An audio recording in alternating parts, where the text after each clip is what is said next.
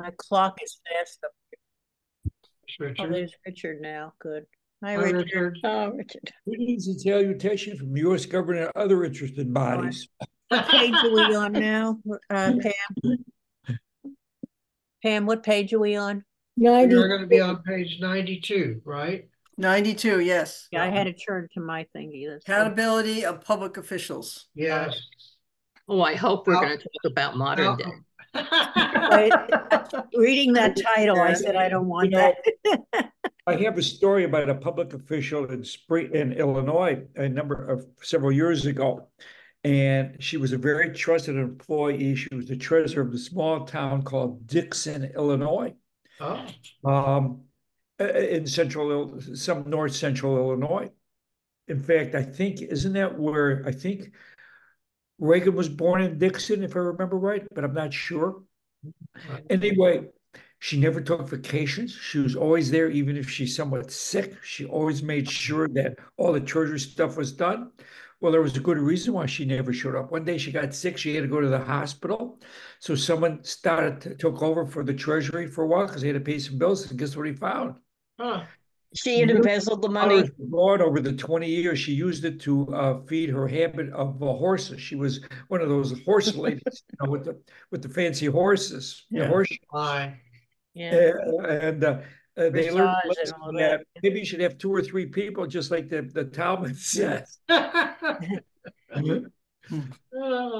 Well, let us go ahead and start with the blessing, and then Pam is going to lead us today. So we're going to have some fun with this topic, accountability of public officials. So let's do it together. Baruch atah Adonai. Asher Shanu, Mitzvotav, Zilanu, Divrei Torah. Blessed are you, Lord God, ruler of the world. You have sanctified us with your commandments, commanded us to engage in the words of Torah. New York State. Hold it. I gotta figure out a way to get this voice out. Okay. Hold it. Dave. There's Shirley. Yeah. Hi, Shirley. And Donna, we see. I can hear you. We can hear you a little bit. See you. Not great. Okay, ma'am. Okay. It's all yours. Okay. So today we're discussing the accountability of public officials. Public money, public building, etc. So very interesting.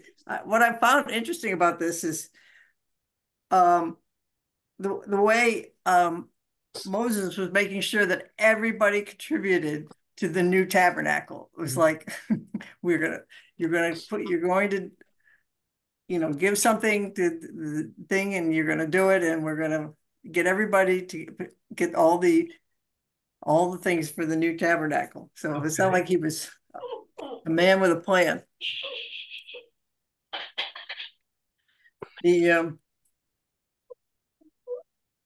How do you want to start? How should we start? Should we start reading part of it? I think what we should do is just basically discuss the subject matter and get comments, and then we can go on. Great. So anybody had comments about this? Mia. Minya. When I read this, the first thing that came into mind was Clarence Thomas. And I felt that it really does fit with today's reading entirely. It's called accountability of public officials. Well, he's a public official, but he's never been accountable. And I feel that someone like that, who was supposed to be on the up and up all the time, has proven to be just the opposite. And I guess because he's a Supreme Court justice, there's nothing we can do about it. Is that true? Does anyone know what the laws really are? Marcia? Well, who's moderating? What I can see is that there is no, amongst the Supreme Court justices, they don't follow the ethics rules of the rest of the court system throughout, federal included, throughout Right. the land. Because they're not required to. They're not required. Right. One senator, what is his name? Is it either Sherrod Brown or it's Sheldon Whitehouse, who's trying to bring up a rule that in Congress that or Senate, I don't know which, I'm not sure which, but they're trying to have one of the legislative houses institute a law that would make them follow an ethical laws, a set of ethical rules. I guess that's the word for it. And so they're not doing that right now, and they don't want to. They're fighting it. Roberts is fighting it, as well as Thomas, and a whole bunch of them. I'm in there who just don't want to be held to any accounting, but we'll monitor ourselves. Well, you can't really do that. Yeah. Because you're partial. That's just the way it is. And anybody who is taking favors from an outside source is going to be, generally be more conducive to help that group, those people. So Other thoughts? they are trying. The legislature is trying. A group are trying to bring in some ethical rules and. It's amazing that we've gotten so far in our country, all these hundreds of years, that we've never had this situation before. And it's not just him. It's Roberts, it's Scalia, and it's and Thomas. Yeah. I see Nan's Nan? Yeah, my Sotomayor. my thought Hold it. about that. Nan is next. Nan is next. We're getting political. Yeah, No, it's the subject. Well, those are the names. I can't help it. They are the ones who are having favors. I know, but the problem. Nan. All right, but the problem with the Supreme Court is that they are lifetime appointments. Yeah. If they had, if they changed the court so that it could be for 20 years or 25 and not give them this lifetime appointment, then, and we've only had very few justices that have resigned or retired because of their age or health or whatever. But I think that's where the problem for some of this comes. I mean, but you could also look at our government. The Congress, the people that are in Congress and the senators, the average age is what, 72 or some ridiculously high number. Hey, don't like that. I'm 81. Well, but if term limits, if they could do term limits, and I don't care, you could do 4 2-year terms for Congress and 3 6-year terms for senator. I mean, I don't care, whatever they want to do. But because these people can just keep running and people elect them, they also don't have a lot of accountability. But in biblical times, people didn't live as long. And,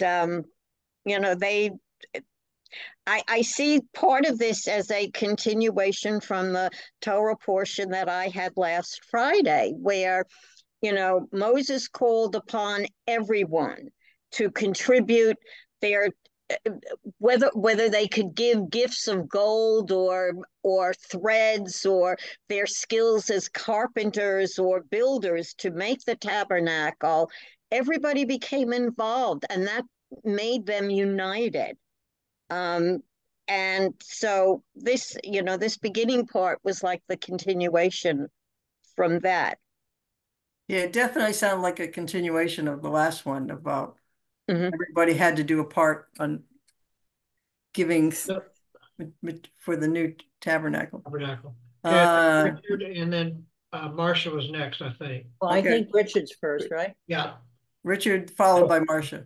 Quick thing. Number one, I don't think age should count into Congress, for instance, because we're old, but we're wise, And I remember a psychiatrist telling me as we get older, we have wisdom which builds up in us. Yes, we lose a little bit of our acuity and our quickness, So we should, term limits, yeah, are good. And the Supreme Court, well, there should be some things done. But when we get back to the Bible, there's real controversy, and sometimes we read too much into it. Like all this repetition as is it Umberto? Oh, Casuto, Umberto Consuto says that this is actually just the repetition is typical of sacred places that are commented on in all the Middle East biblical times. That the various writings did this, but the rabbis, of course, disagree with him because they want to make a moral judgment of everything that occurs in the Torah.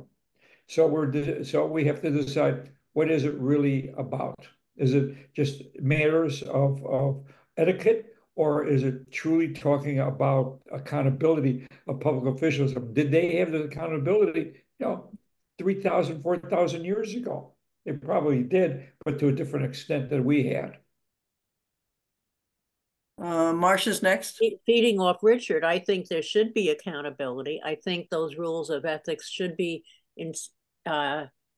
enforced, I guess is the word, in the Supreme Court as it is in the courts, all courts lower to that. And they should be an overseeing committee, perhaps in Congress or Senate, that keeps an eye on them, because they obviously are too weak as people, as their characters are too weak because they're not following it. If it's the change in the whole ethics of society of people nowadays that wasn't over in past years. I'm sure that things happened in the past too, and we just didn't know about it. But when it all comes out so much, when you was talking about, it just gets to be overwhelming, and it makes people lose trust in their leaders. Yeah. That's the problem, Yeah, because once you lose trust, then yeah, all goes downhill. Yes. The only way Supreme Court justice can be removed is the same way a president can be removed. And that's, I think, 3/4 of the Senate or 2/3 of the Senate. I can't remember. I think the 3/4 of the Senate has to approve their removal. So it's near impossible to remove a president, or in that matter, a member of the Supreme Court. It's easier to remove, I think, a senator or a congressman. Obviously, we saw a congressman removed by simple majority just recently from New York. DeSantis, yeah. And he's running again. Yeah. It's so flagrant. It's unbelievable. Well, he's a sociopath. Yeah, he is. Very religious. I remember there was a very religious person. He was a con artist, and he was an Orthodox, even a Hasidic Jew, I think, and he disappeared from the United States for a few years. I think he went to Europe or something. They eventually caught him, and he didn't go to Israel, because he probably would have been caught there. But he went to Europe, and eventually he was found, caught, and brought back to the United States, and is probably still serving a rather steep sentence for what he did. But so it doesn't matter if you're highly religious; you have to be religious and ethical. Yes, it's the ethics that are important, not the religion.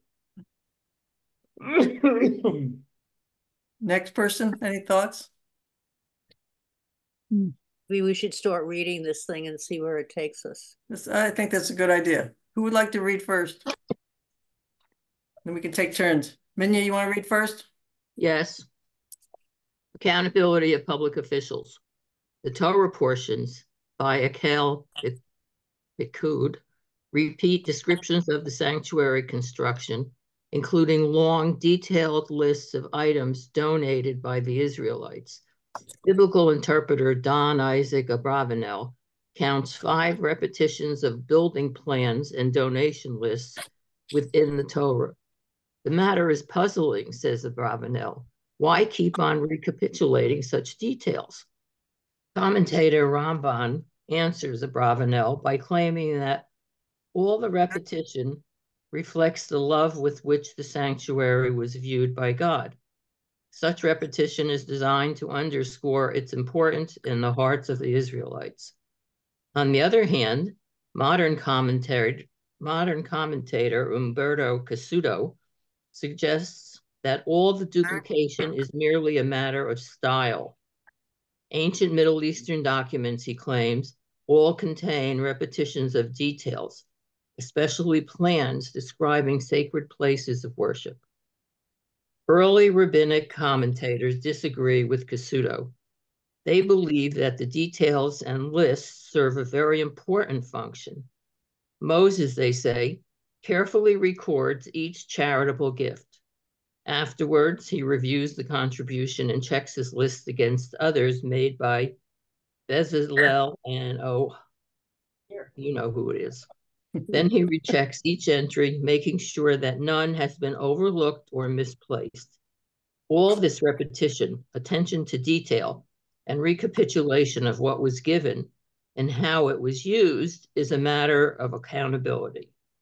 For Moses, the rabbis observe, accountability by public officials of what they collect and how they use it is a moral responsibility. Public officials must be beyond reproach. Reproach. We should send this to the Supreme Court. Furthermore, rabbinic commentators teach that at least two people are to be appointed to look over the finances of a community. They point out that in the case of Moses, he was acting alone, and for this reason, he insisted on having all the accounts he supervised publicly audited by the people.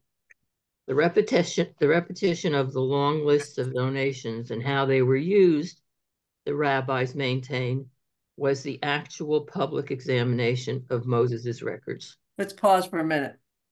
They said the idea, I think, that we still have now is that we have other people who check on the work of those people. In fact, a lot of people, there was a company I know where the person refused to go on vacation. And the reason why is because, you know, he was doing something to the books and he didn't want anybody to check. There was that lady in Dixon, right. Illinois. And Richard's story was the same thing too. Yeah. And I saw it at the JCC in San Diego. Yeah. It happened. You know, what bothers me about all of this is that no time is anybody elected. It seems to me that if you want the job, you take the job. And that's as far as your responsibility goes. You're not responsible to anybody as far as the Bible is concerned. You're on your own, so to speak. It's not a good way to run a government. I don't understand what Cy is saying. How can you say you're not responsible to anybody? What I'm saying is that nobody is making choices. The congregation is not saying you're the one that should be responsible. Somebody gets up, raises his hand, says, I will take care of the money. You know, and so what does all that mean? That's the problem. If you read the book, nobody is responsible unless they want to be responsible.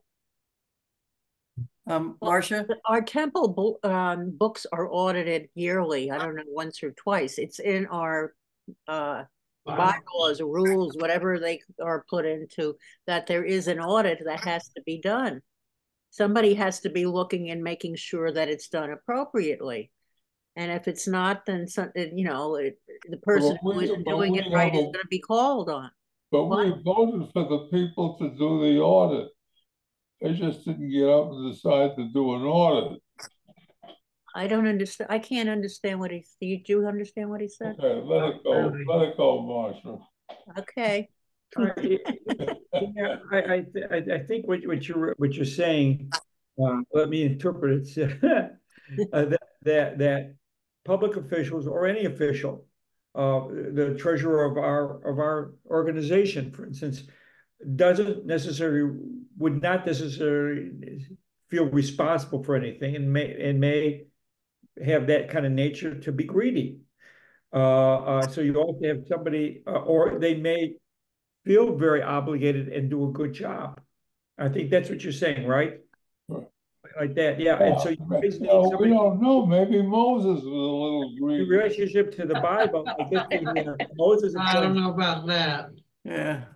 in order to underscore this idea of accountability, Moses appoints two craftsmen, and they are the ones who then give Moses all the information, and he checks it over.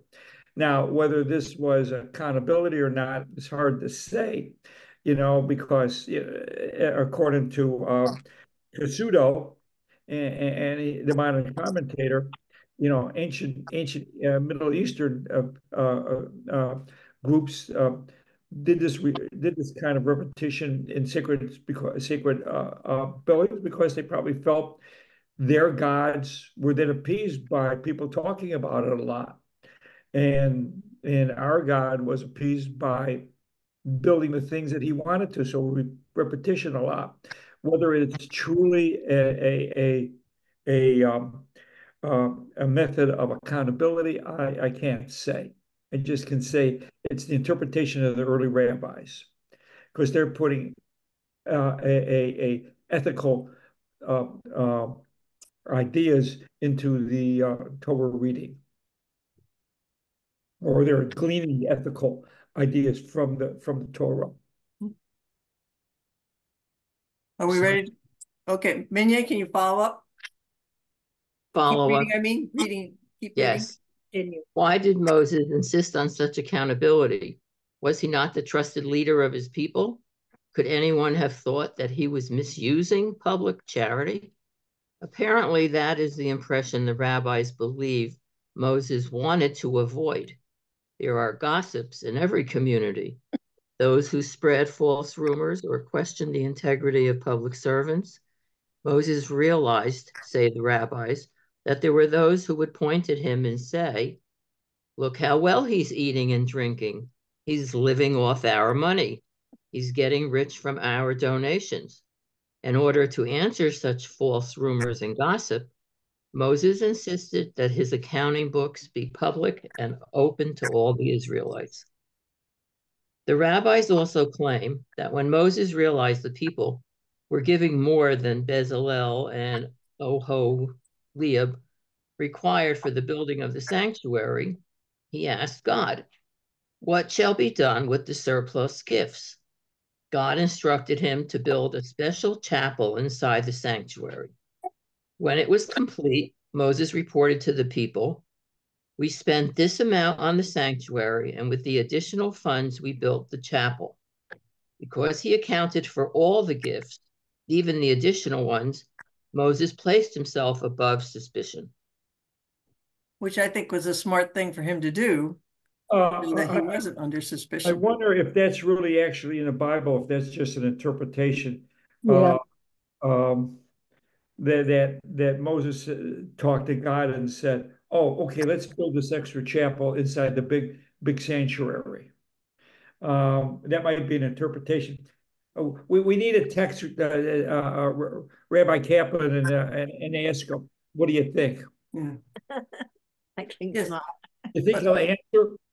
It is not an Exodus, is in an Exodus Rabbah, which is what a commentary or interpretation. Right. Yes, it's an It's not interpretation. actually in Exodus itself. So I think Richard is right in that respect. Well, a lot of Jewish temples do have little side chapels. Right. Maybe this is where it all started. So the big cathedrals have little chapels along Yeah. the walls. Again, I always think of the Torah as sort of the Jewish equivalent of the U.S. Constitution, and the Talmud, the Mishnah, and the Talmud is sort of an interpretation of those laws. Just so that's at least my thought. Other thoughts? Actually, the founders of our Constitution were very aware of the Old Testament and used much of the Old Testament and its values in interpreting what they're going to put into the Constitution. As a matter of fact, originally the emblem of our country was supposed to have been Moses parting the sea, the Red Sea, and it was eventually voted down. But that was what originally was proposed as our official seal. Eventually, the other symbol came in, the eagle or whatever. Not even the turkey, for that matter, which Franklin had proposed. The national bird should be the turkey, not the American bald eagle, right? I agree. I agree. Original founders were very much aware of the Old Testament and used many of the values in constructing the Constitution. Other thoughts? Okay. Minya? Steve has a question. Oh, Steve. No, I'm just going to make a comment. I think repetition basically just reinforces what they were trying to accomplish, and therefore it keeps the people not necessarily accounting of what's going on, and therefore, you know, if it's repeated, it's kind of like the law, so to speak. It's reinforcement, like you said. Yeah. Reinforcement. Yeah. So. Well, the opposite is true. If you tell a lie often enough, people actually begin to believe it. So it is reinforcement of a negative side to it. Right. And also. and Hitler and our former president did the exact same thing. Thanks for bringing that up, Steve. I didn't want anybody to say I was making a political statement. We were trying so hard. I'm just being honest. That's right. You are. Yeah. You know, whether anyone is in agreement, it's up to them. I mean, you can decide for yourself how we can account our officials in this instance. So. Well, unfortunately, a lot of our officials think they can say anything and get, you got to trust me. I say anything. This is, follow along. And then it comes back to them. Well, it wasn't quite true, or it was an exaggeration, and it catches up to them. Mm-hmm. Richard? Politicians are a completely different breed than the normal human. They test the wind and decide what they'll do because they want to be elected. Re-elected. It's like President Biden now is being very harsh on immigrants and the border, because he sees that if he wants to get elected, he has to address this problem, which is perceived in this nation as something very dire. So unless even if he doesn't do it, he's going to do it. It's like what President Eisenhower did with the National Guard and integration. When the Supreme Court ruled that integration had to proceed, and places like the University of Alabama and some of the other schools didn't want to, or not universities, but the various schools, in Kansas City, I think it was. No, it was Southern schools, Alabama or Mississippi. They didn't want to integrate the schools, and the young little girl went there. She was black. He reluctantly called in the National Guard. He says, "I don't want to do it. These people are my friends down there." I says, "I come from Kansas, which really was a segregated state at the time." But he did it because the Supreme Court ruled it, and he said, "I have to abide by the law." Mm-hmm. And so that was something that I would say would be unusual for a president, because people like, let's see, what's his name, Jackson, when the Supreme Court ruled that what he was doing to the Indians, putting them, taking Jackson. area. Mm-hmm. They said, "You can't do that." He said, "I don't care," and he did it. And he got no repercussions for it because the people of the United States, they want the Indians gone. You know, they said, hey, we want their land. But back then, people, without TV, people really weren't watching. Thinking just the same thing. And they didn't care with the plight of It's a the different Indian world now. savages. But you say something now and everybody in the country knows it immediately with their cell phones or something, it's not the same as by the time trickle down effect with gossip and newspapers, good grief, it's totally different, Yeah. Yeah. We have Lester Holt every night telling us what they're talking about. Right. Yeah. Other thoughts? Okay. Moving on. Yes. You want someone else to read?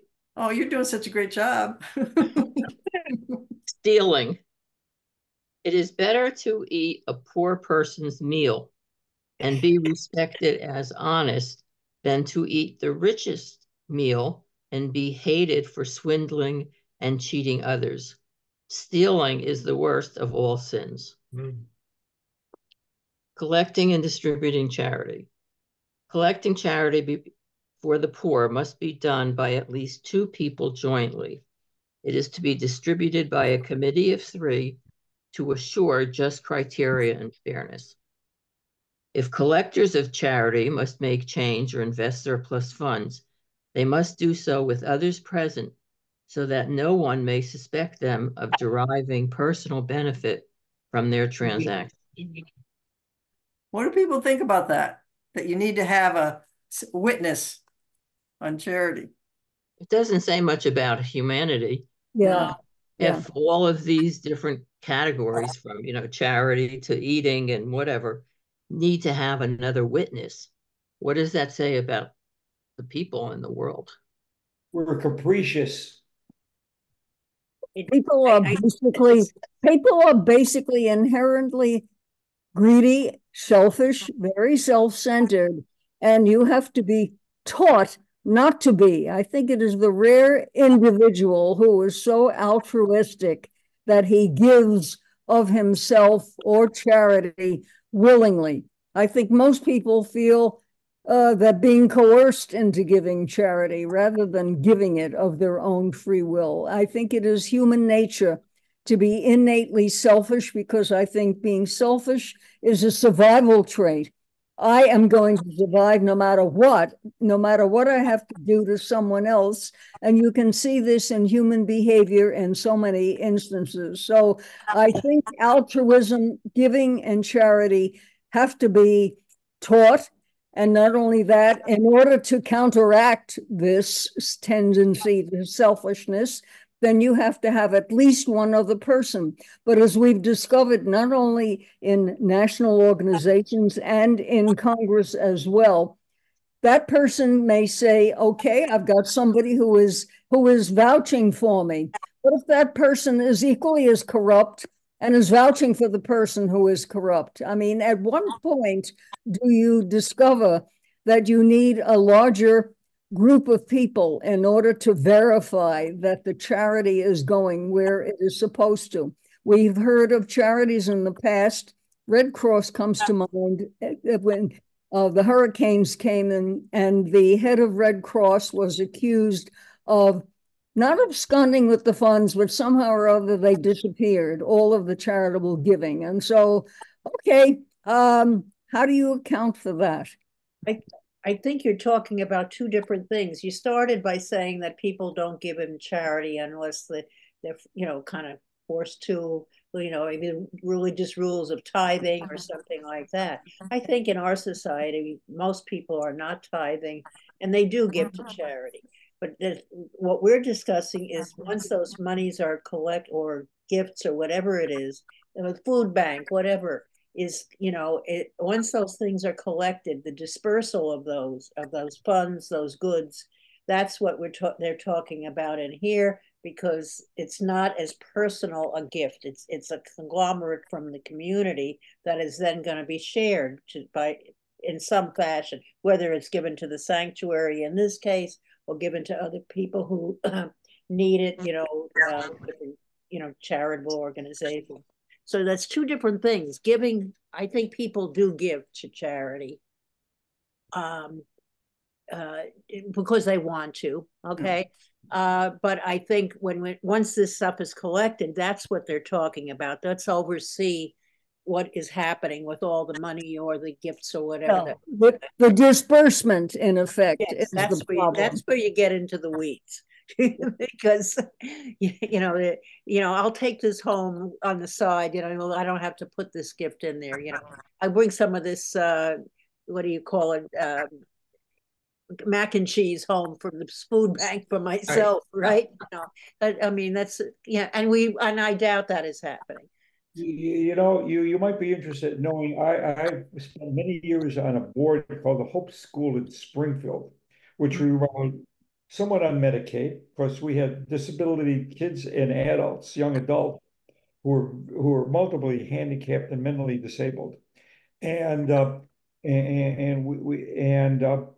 it was interesting to try and get money. And we spent close to 50% of our budget on advertising.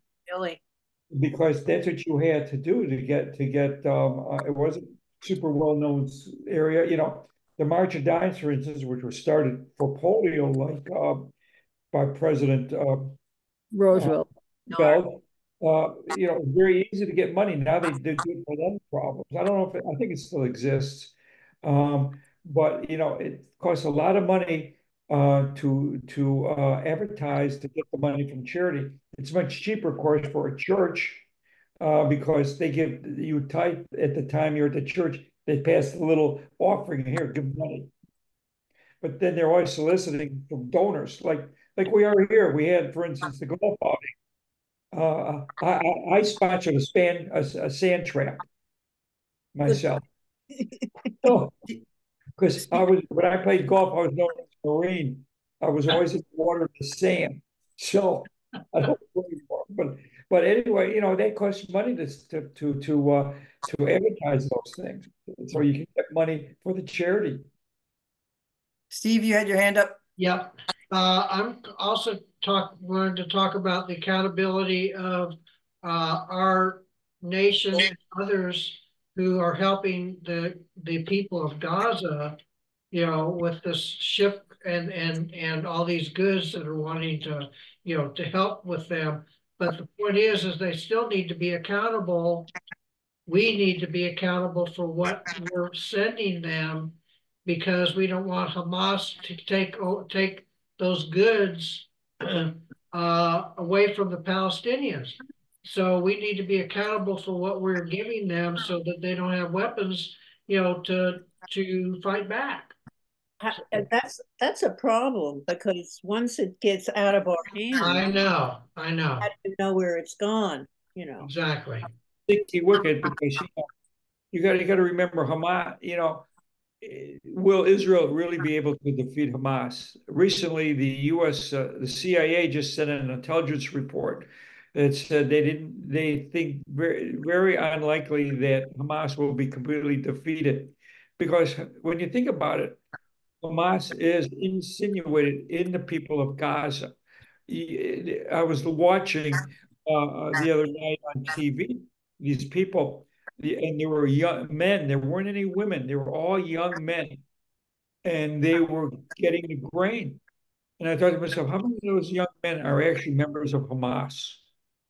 You don't know. I think that's one of the problems with Israel.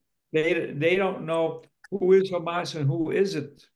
And when they bring the people further back north, up into Gaza City, Hamas might just re-insinuate into that area, because the young men who they think are Hamas are Hamas. It's a very sticky situation that is I don't think is a win situation. I think it's a quagmire myself. Marcia. A different situation. We're talking about accountability. It's my turn. about you look at the World Health Organizations, or not the UN's food program, had Hamas members, high-ranking members on their body. So, Now, what do you say to that? no, now it's no. Accountability. I saw years ago. I saw a television show where it was in the Palestinian area, where they were teaching little kids to hate Jews. I mean, it was like it's Jew, kill the Jew. Those people are brainwashed at this point. And I don't believe there's a Palestinian that wouldn't kill any Jew that came down the street. And to say to these people, to the Israel, to say we want a two-state solution, it's just so contrary to what they know will happen when we do that. And not we, but Israel would do that or approve of that. It's really a difficult situation. And when you look at it as an outside from the rest of the world looking in, they're not seeing that. They're just seeing all these poor little kids who'd stab you as well as look at you if they knew you were Jewish, And so I really have a real hard time with all this that's going on the news about all this. And I don't know how anybody else feels about it, but that's so, yes. I agree with Marcia, because speaking of Lester Holt, who used to be my favorite reporter, the guy that he has on that goes to Israel, I just forgot, Richard Engel. Yes. I think he has totally taken over for the Palestinians and Hamas. He now wears one of those schmattes around his neck that tells you right away that you're a Palestinian. And he's always talking about the poor children who are starving. But doesn't he remember that this whole thing started because Hamas killed children and families? And now this poor family who waited all these weeks to find out where their son is, and they find out that he died on October 7th. Right. I mean, this is not fair reporting, and it's not considered journalism, in my opinion. It's just this man who works for NBC has decided to take the bad side Jewish, rather than the good side. I think he's Jewish also. Richard Engel? I don't think so. I think he is, but I'll look it up. Why are we really so concerned about the Gazans? I mean, everybody seems to be worried about the Gazans and not as much concerned about the Israelis. But think back when the atomic bomb was dropped. Was anybody concerned about 300,000 Japanese? There was no concern about them at that time. So why should we be concerned about the Gazans?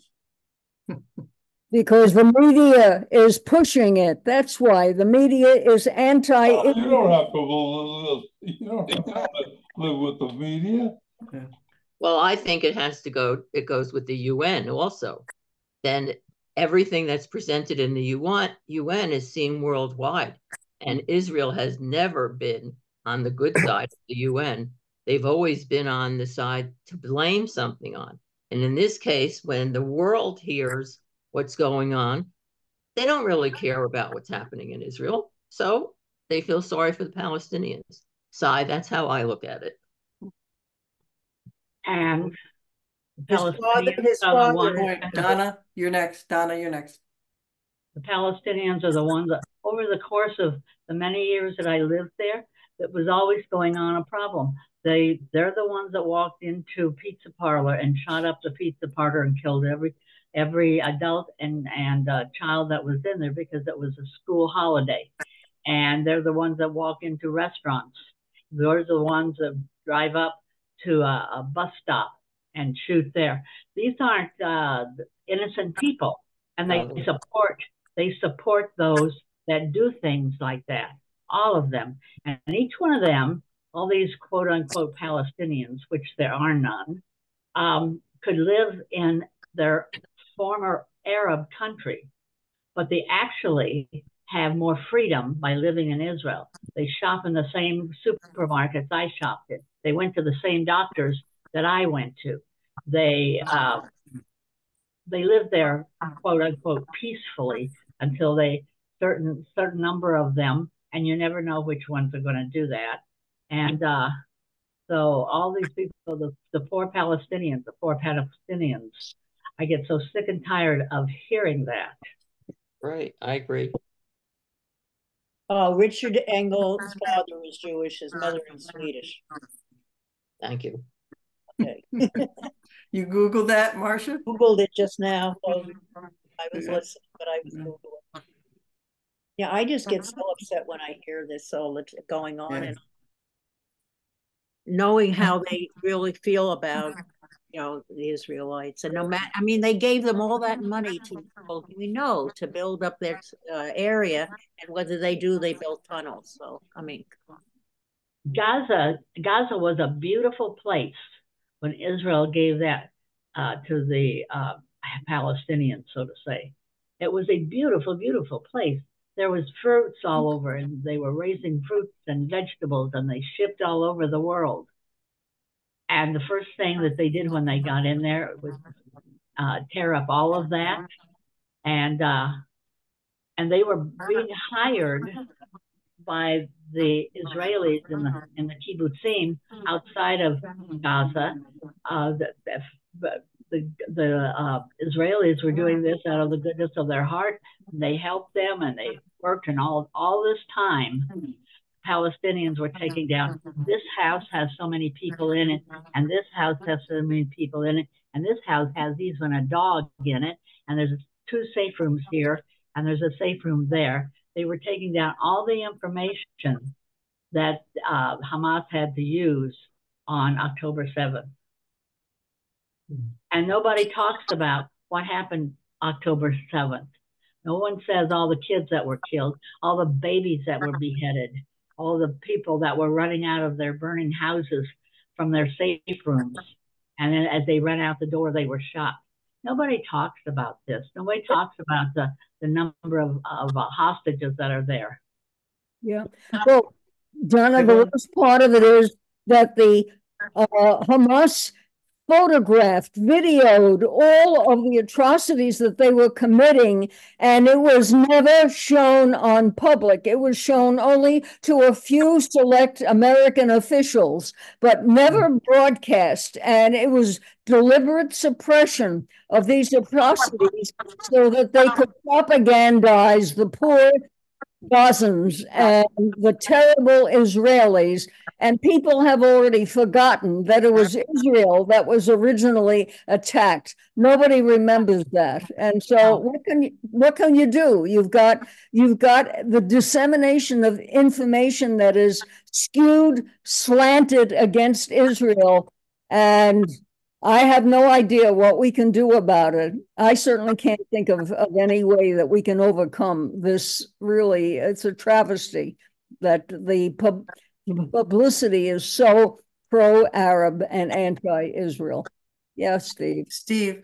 Okay, so we're under the discussion of accountability. So how do we have Hamas or the Palestinians or the Israelis be accountable for what their actions were? I mean, that's the crux of the whole thing, as far as I'm concerned. Pam? Yes, how about the United Nations? Can the United Nations step in? They don't want to. They're not powerful enough. I don't think they're powerful enough. They're pro-Palestinian anyway. That's right. United they're Nations? Not pro-Israel. Yes. And there are a certain number of Jews that are against the Jews. Right. It used to be, I don't know if it exists today, but a group of Jews down in, I think they were mainly in Florida, called the J Street Jews. And they were basically anti-Semitic Jews. And, as long as we have a certain number of Jews in the country, and as you say, this reporter, everyone thinks he's Jewish. Come on. Well, wait a minute. How can you be an anti-Semitic Jew? I just can't. I know. Yeah. I see a lot of people from Israel on TV, Jewish Israelites, okay, talking about being pro-Palestinian, and I don't, and they like you, Donna, they're saying the poor children, and this isn't so, and sometimes I don't know, but I think a lot of the visuals that we're getting from Gaza are taking pictures of the same neighborhoods that got beat up and are not really showing us what's really going on down there. I don't know if it's true or not. We can't tell. Yeah, can't tell. But I think we're totally off course here. Yes. Oh, I agree. I agree. I agree. But you know, it's all defined by accountability, and that's what we're talking about. All the piece, yeah. Yeah. But if we take it back down to the scale of community and honesty within government, I guess is what we're talking about, And but they said in the thing though that Moses said that the accounting books had to be public and open to all the Israelites, and I think that was to try to design some accountability into the system. There must have been a lot of mumbling going on. Not really. I mean it. There must have been people saying, "Oh, they're living so high in the hog. What's going on?" Oh, or can't say the hog, but not kosher. But people are. Moses is living so well. What about us? Why don't we have our fair share? It's always going to be going on. So he had to be accountable. Well, the question I had, where it said that Moses insisted that the accounting books be public and open to everybody. Could everybody read the accounting books, or were only certain select people? Well, but you have to, I don't know, that was before the era of every Hebrew being taught to read Hebrew as such. And so maybe we're giving them more credit for being more educated than they actually were. But the box that just read, it's a second part of it. One at a time, please. One at a time. Hand up. Marcia. So in the box menu just read, the second part, it says, if collectors of charity must make change or invest surplus funds, they must do so with others present so that no one may suspect them of deriving personal benefit from their transaction. So that's, I don't know who Baba Batra is, but they're saying that you need overseers. Okay. Well, I think it's the same thing where a lot of companies, when there's a lot of money involved, there's always a second person.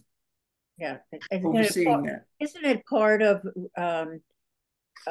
local laws, national laws, whatever, I don't know, bookkeeping laws that you have to have auditing?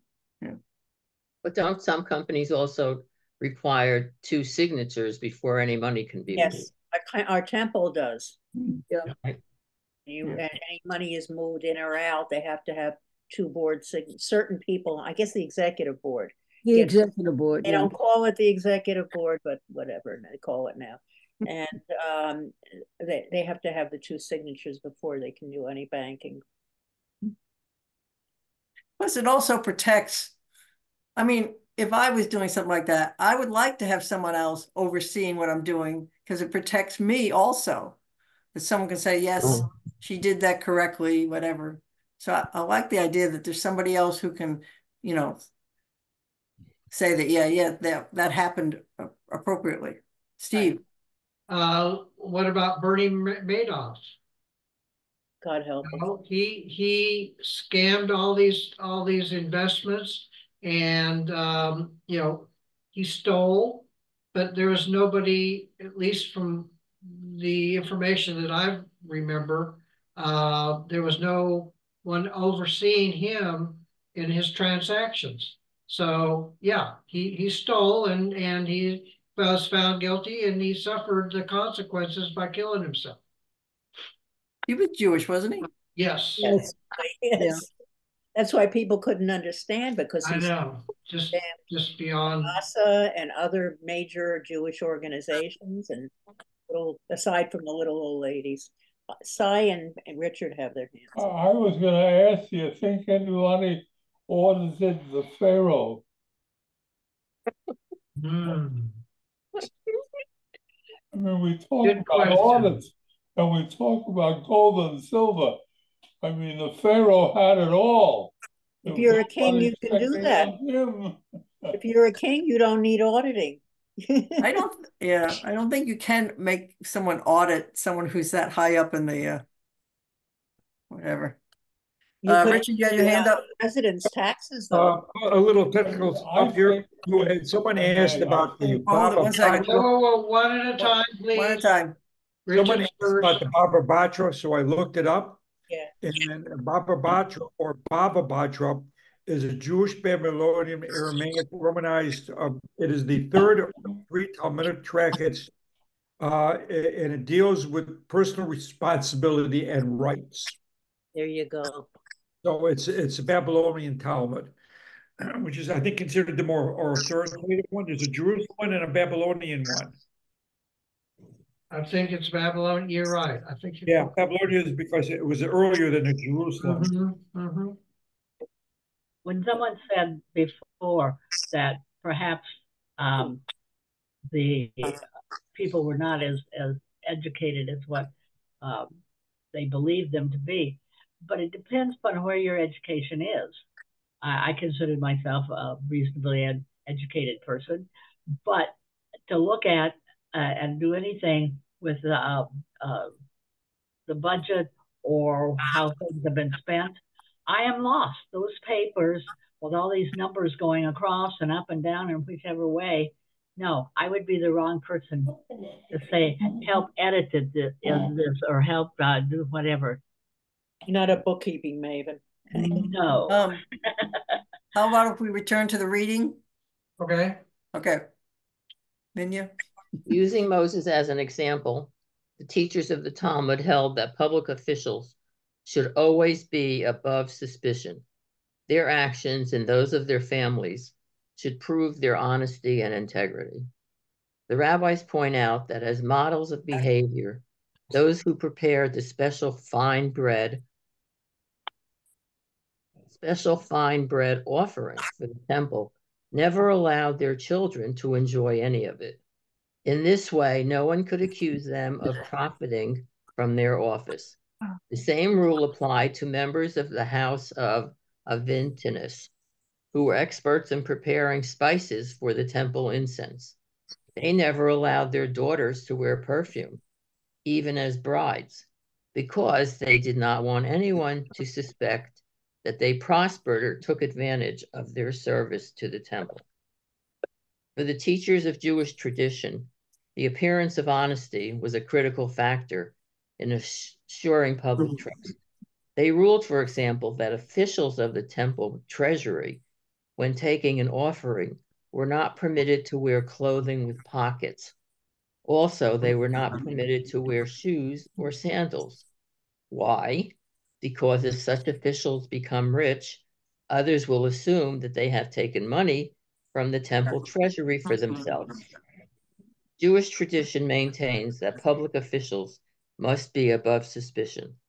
The community must have full confidence in the integrity and honesty of those chosen to serve. Handling the funds of others demands open and careful scrutiny. Just as Moses made a detailed public accounting of his collection and expenditure of funds, so all public officials are to be held to such high ethical standards. So you think in general that us as Jewish people have high ethical standards because we feel that, we're kind of required to? Evelyn? If you recall, when Bernie Madoff made the scandal sheets as such, most Jews that I knew cringed because we were horrified to discover that someone, a member of our tribe, could have been so unscrupulous. And we feel that way about everyone, whether it is or Shapiro or any of the others who have in one way or another slandered, in effect, Judaism.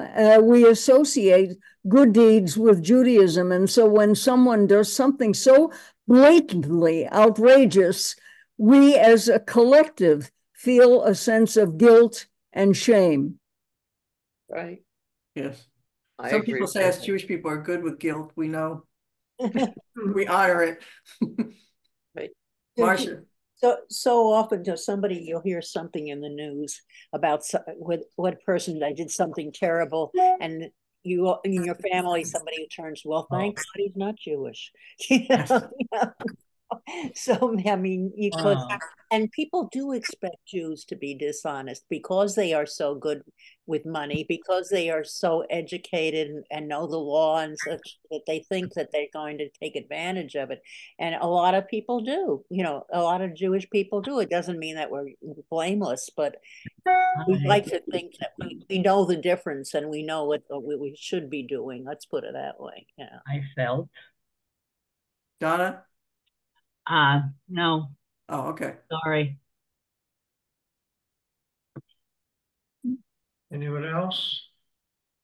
I don't know, mentioning Jewish, I was just thinking of Jewish money lenders over the millennia. Jews were not allowed to carry any possessions except whatever wealth they could carry. And so they became the money lenders for, I'm thinking of all of the European rulers, leaders, and would lend them money. And of course, as in many instances, when the rulers decided that they really couldn't pay back and had no intention of paying back, would expel them from the country. Yeah. This is essentially what happened. So the Jews would go somewhere else.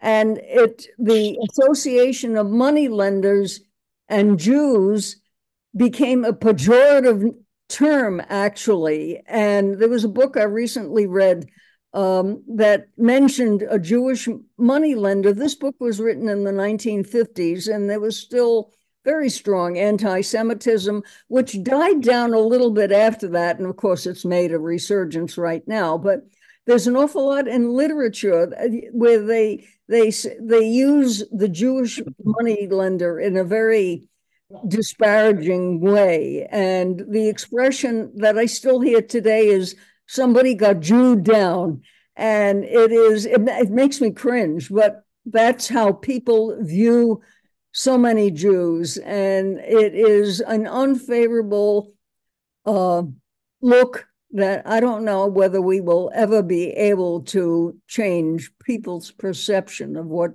Jews are like. Marcia? Well, before you even spoke, Evelyn, I was thinking about Fagin and Shakespeare. Yeah. The eponymous, is that the word? Okay.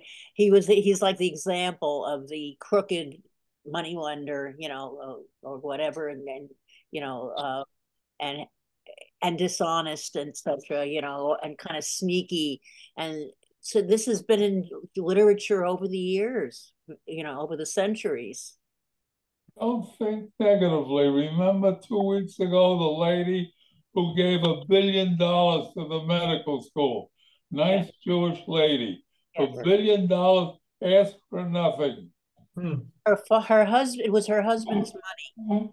And who cares what it was, Yes, but he said to her, choose a place. And she decided to give it to the medical school so that all students there would have free education. Well, that was really forever. Right. Well, in perpetuity. Yeah, that's yeah. That didn't get too much publicity, unfortunately. Oh, that got a lot. No. It did get publicity. All over my computer. It made a lot of news broadcasts, and it was all over the internet. I mean, yes, and it made an impression on Jews. I guarantee you the Gentiles didn't think anything of it. Well, but they're going to be the beneficiaries of it, and it's only for that, for that medical school. But it's Einstein Medical School. Einstein, and it's great that, and she was a teacher there herself. So, excuse me. That's you. Thank you. Yeah. Other thoughts? Okay. Well, I think we didn't get too much in the political weeds, which is good. No, well, we tried. Yeah.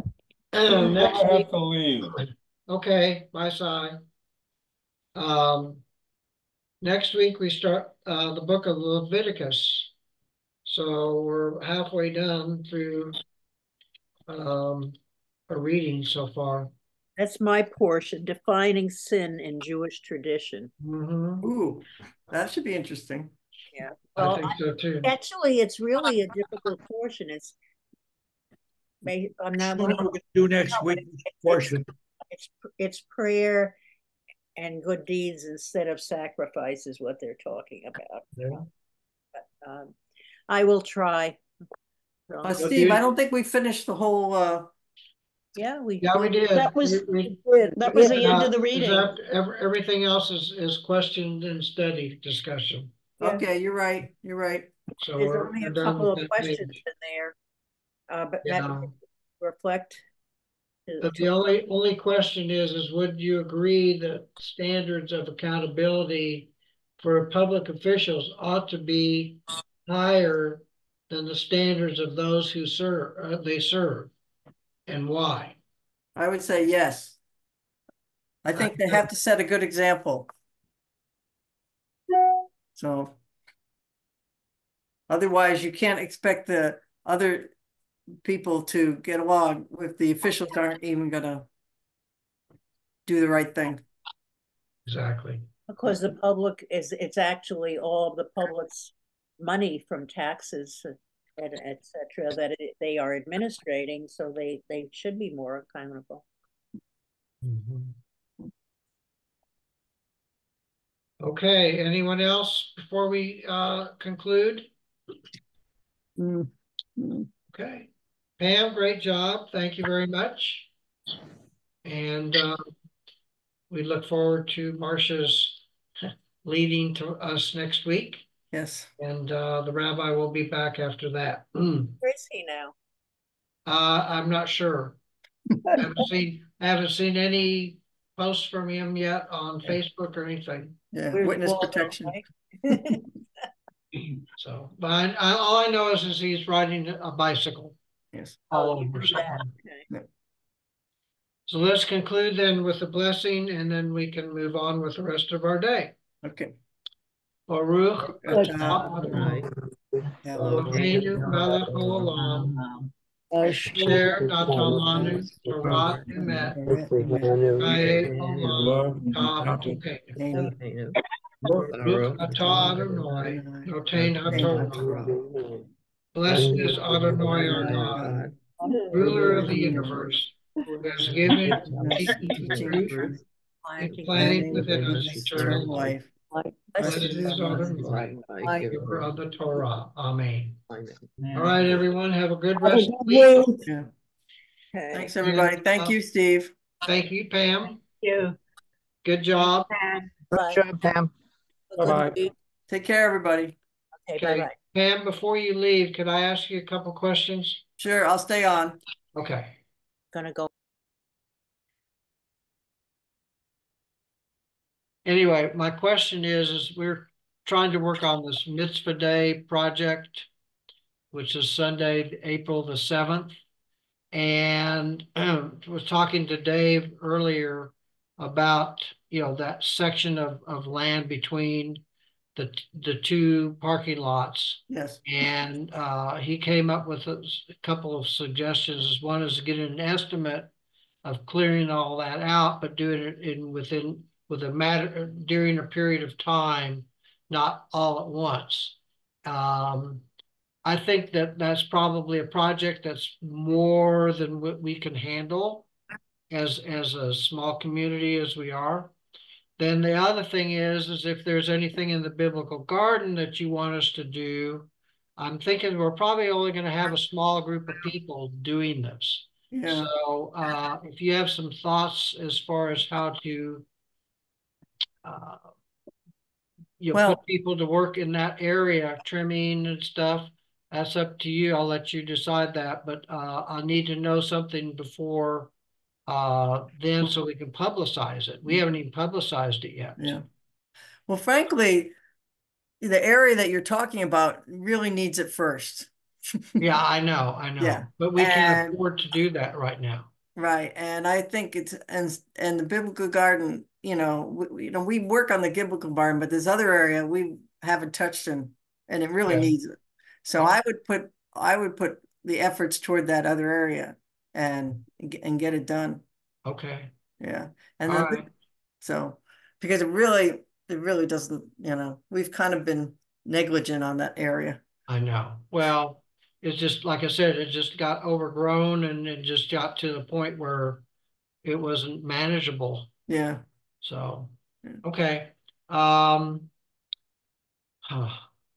Okay, I got a meeting tomorrow with the Team TBS. We're going to talk about whether it's going to be feasible for us to pursue it or maybe wait and have professionals do it. So, Yeah. No, I think, yeah, that's a very good question. Which is okay. better? Yeah. All right. Yeah. Very good.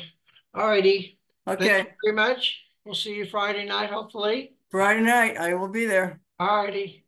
Take care. Thanks Yeah, again okay. for leading today. You did a good job. Oh, I tried. I know it's tough. It's Yeah. tough when you're not familiar with the material and Yeah. yeah. I mean, it's such a great group, but I just wanted to do my best, and You did good. You yeah. did good. Yeah. All right. Take Okay. care. Thanks, Say hi Steve. to Dave. Yeah. Bye. Say hi to Bob. Bye. Bye bye.